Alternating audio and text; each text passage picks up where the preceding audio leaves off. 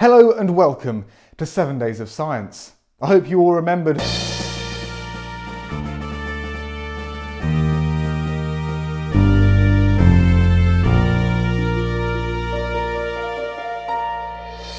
Starting off the news this week, scientists based at the JET laboratory in the UK have announced that recent experiments on fusion power have proved to be a success. Both a major milestone for this futuristic energy source and a crucial one, as a failure of these experiments would have been a major setback for global fusion energy efforts.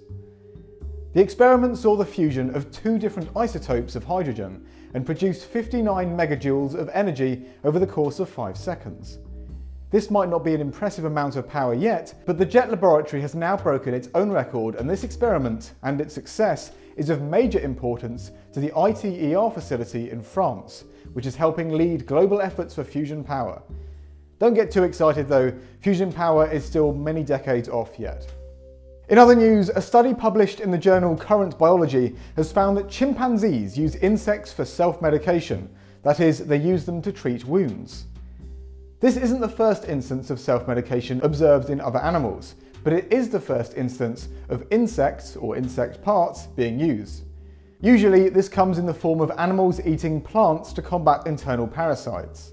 In this study, chimpanzees were observed regularly capturing insects and applying them into open wounds, although how impactful and useful that actually is yet to be studied in detail.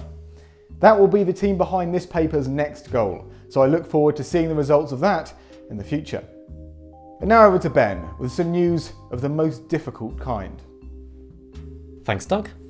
Well, it's been a good week for dinosaur fans as the first officially published new non-avian dinosaur of 2022 has just been named.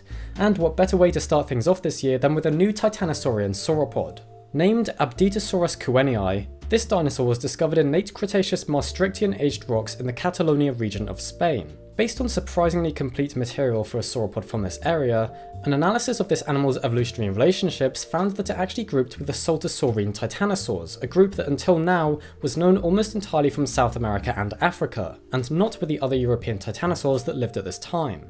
This obviously has some fascinating paleobiogeographical implications, supporting the idea that titanosaurs from the southern continent of Gondwana had migrated into Europe towards the end of the Cretaceous. This is further backed up by typically Gondwanan titanosaur eggs that have been recovered from Europe previously. Apditosaurus was very large in size and lacked features of its bone growth that indicate insular dwarfism and size reduction, which had occurred among the European titanosaurs as Europe consisted of many archipelagos at this time, showing that this new titanosaur comes from a lineage that migrated here and retained large body size. This potentially happened around 70.6 million years ago when sea levels dropped and ancient dispersal routes between Africa and Europe reappeared, enabling this sauropod crossover event. The paper goes on to explain how the arrival of the giant titanosaurs into the European archipelago would have had massive impact on the ecosystems here and changes to dinosaur evolution.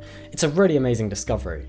Also in the news, a huge monograph on the strange Maniraptoran theropod dinosaur Fukuivenator from the early Cretaceous of Japan has just been published, which reanalyzes known material using computed tomography. Among other things, this publication finds that this dinosaur is actually the most basal Therizinosaur known so far, which is quite an exciting discovery. It displays many features that unite it with this bizarre theropod grouping, and is even interpreted as omnivorous, indicating that this dietary shift occurred very early on in Therizinosaurs. Additionally, it apparently had an unusually acute sense of smell, as indicated by its large olfactory ratio, seeming to suggest that this might be characteristic of these fascinating theropods. So that's a pretty fantastic discovery that tells us a lot more about these remarkable dinosaurs. And finally for this week, we end with possibly the most important paleontological discovery of our time. From an Eocene-aged site in Vietnam, an incredible fossil has been discovered, a footprint on a coprolite.